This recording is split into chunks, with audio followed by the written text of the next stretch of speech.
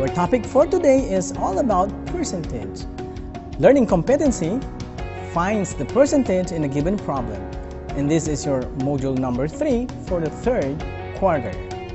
The learning objectives, after going through this module, you are expected to find the percentage in a given problem. As we usually do, we are going to have the pretest first.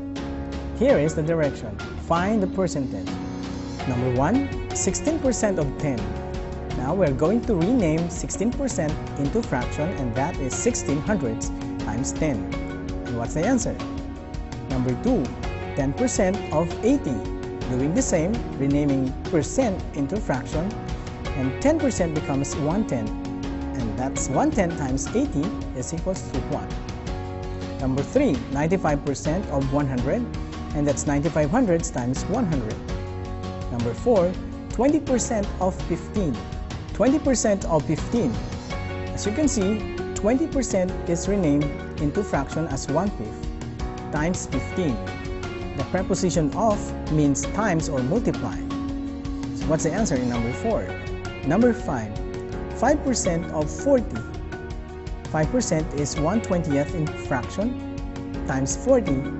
What's the answer? So I'm giving you 10 seconds to answer these questions, and your timer starts now. And time is up. So here are the answers to this question. Number 1, 1 and 6/10. Number 2, 8. Number 3, 95. Number 4, 3. And number 5 is 2. Let's proceed to the recap. This is just a matter of review of our previous lesson. So match column A with column B. So here are the items in column A, and here are the items in column B. Number 1, 5:10. So we are going to answer number 1 as an example. So we're going to match this 5:10 into the items here in column B. And what do you think is the answer?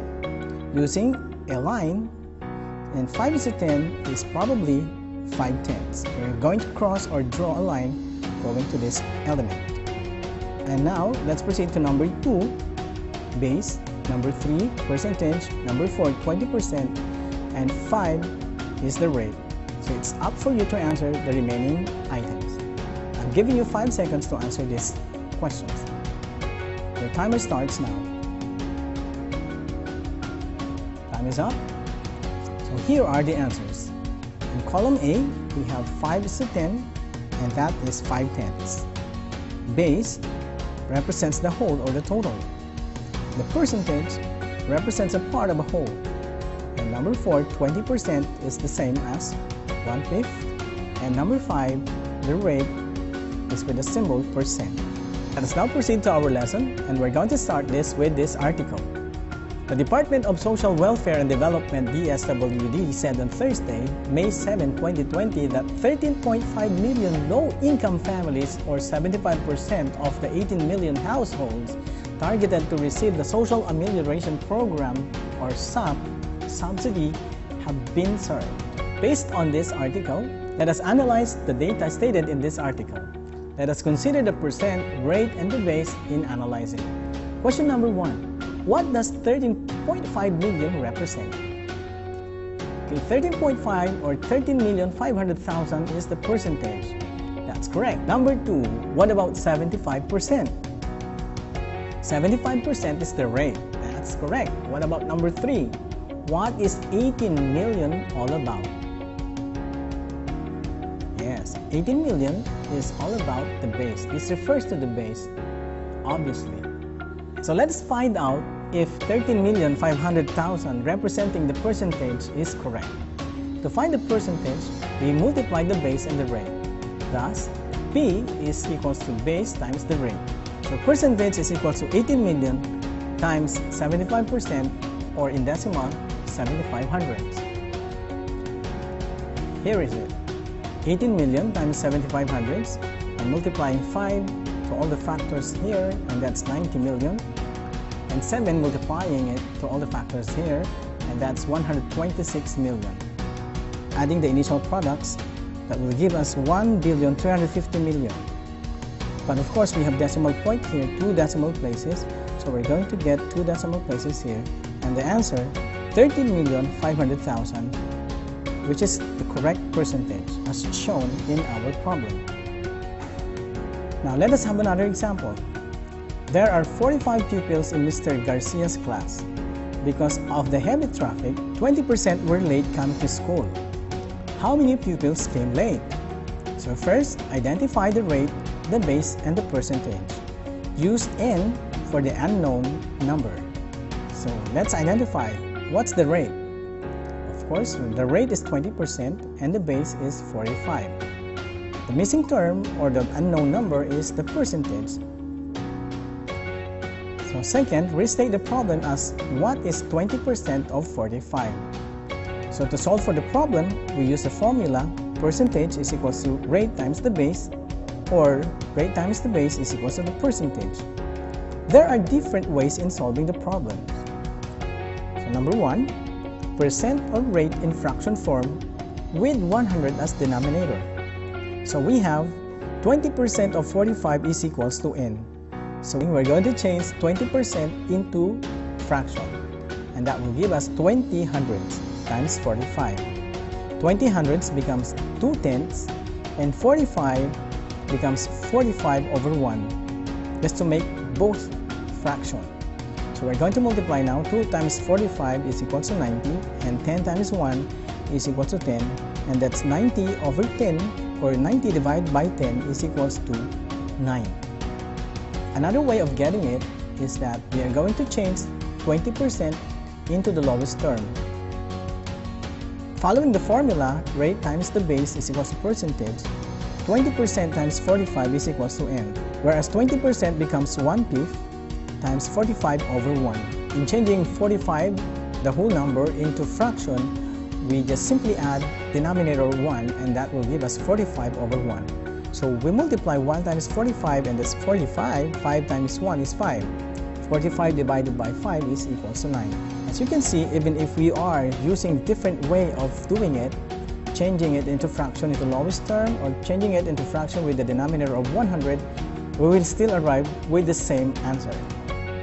Okay, another way of doing it is that changing percent into decimal, whereas 20% will become 2 tenths. So applying the formula, P is equal to rate times the base. So we have 2 tenths times 45 is obviously 9, or 45 times 2 tenths is equal to 9.0, or the final answer to this problem is 9. So I hope that you are now ready in doing your activities. So let's now proceed to our activity number 1, practice.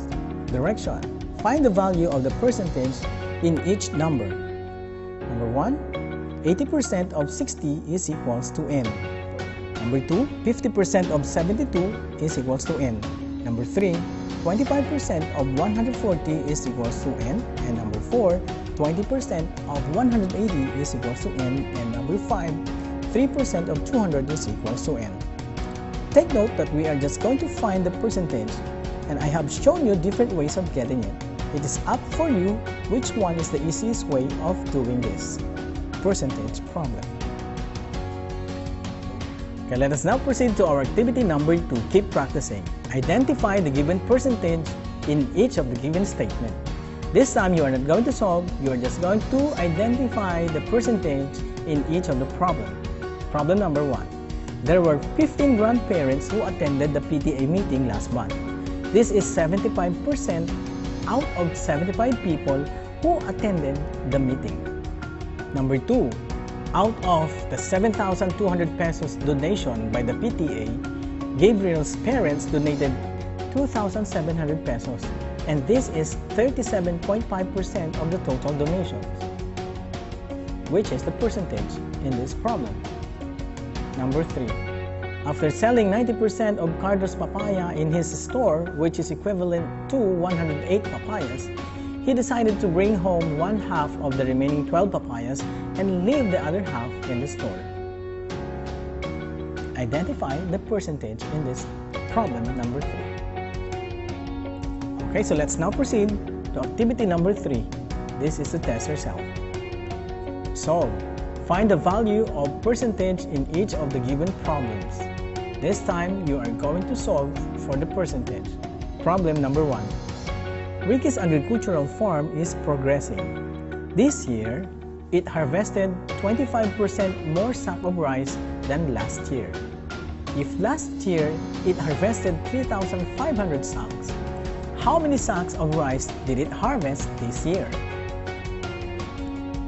Problem number 2. A businessman borrowed 250,000 pesos at 18% yearly interest from the land bank for his online selling business. How much will he pay for the interest? Take note, in answering these problems, you should always consider the formula percentage is equal to base times the rate. So let's now proceed to our wrap-up. Answer the following questions. What are you going to do to find the percentage of a given number? Number 2. What element is pertaining to the part of a whole? Number 3. What should you do to the rate before multiplying it to the base? Number 4. Is it possible to change the percent rate into decimal? Number 5. Which is easier to use for you? Is it percent rate to fraction or percent rate to decimal?